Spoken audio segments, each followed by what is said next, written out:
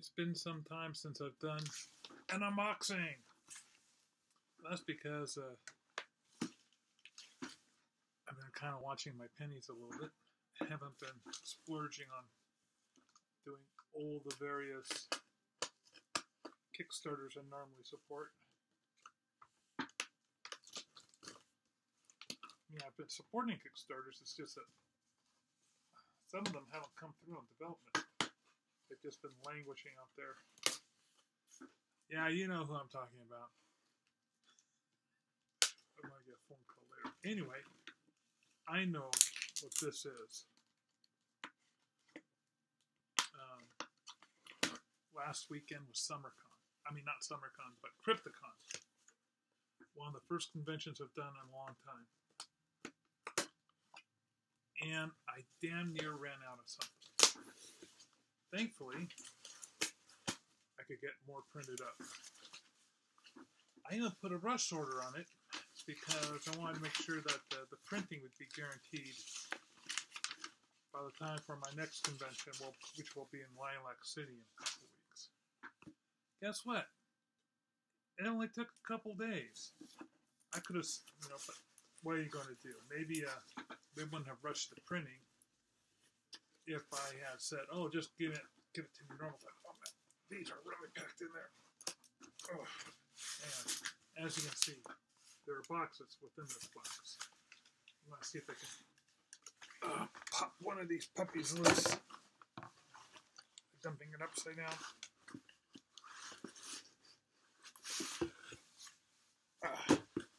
There, I got one out.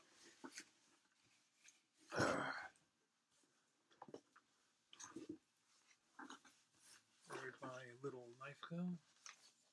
There it is.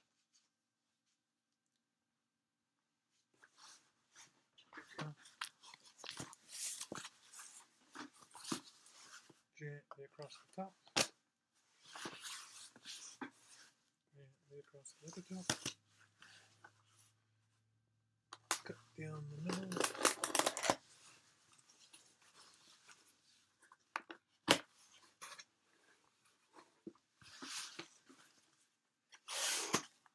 Here we are.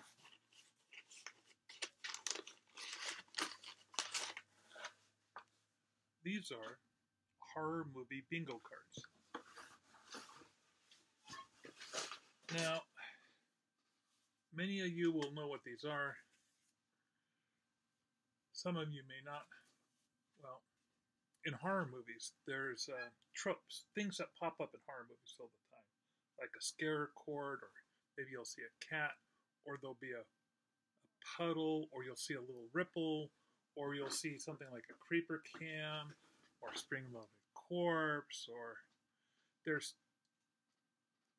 literally hundreds of these things. So I took 150 movie tropes, I kind of condensed a couple down, and I scattered them around on 25 different cards. Now, Moo's a fun company. When I came up with this idea, I found out that Moo will print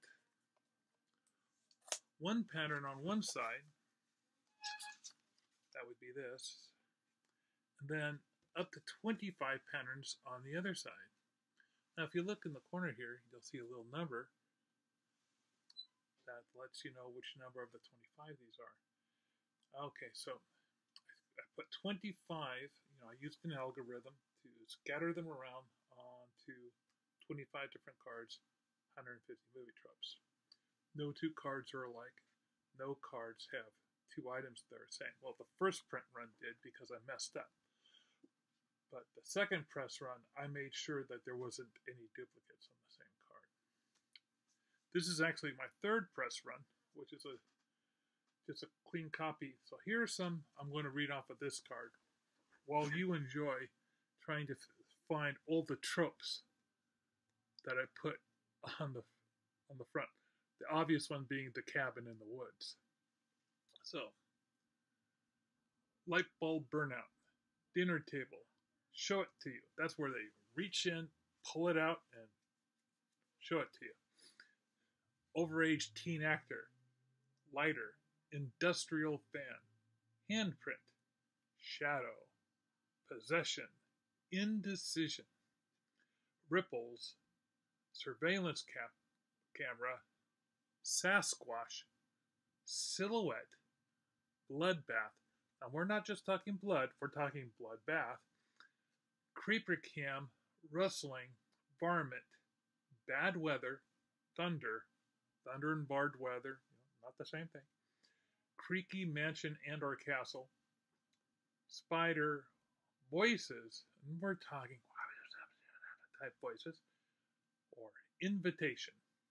Now some of these are a little esoteric, like Overage Teen Actor and Indecision, but that's where you get to have fun with your friends and arguing the point.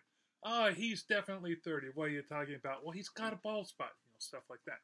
Anyway, I just printed these off because they were selling so well on my third run. I did this as a stretch goal thing, just to add to a Kickstarter I did with my playing cards way back when, but it has become one of my best sellers. Anyway, that's today's unwrapping. I hope you enjoyed it.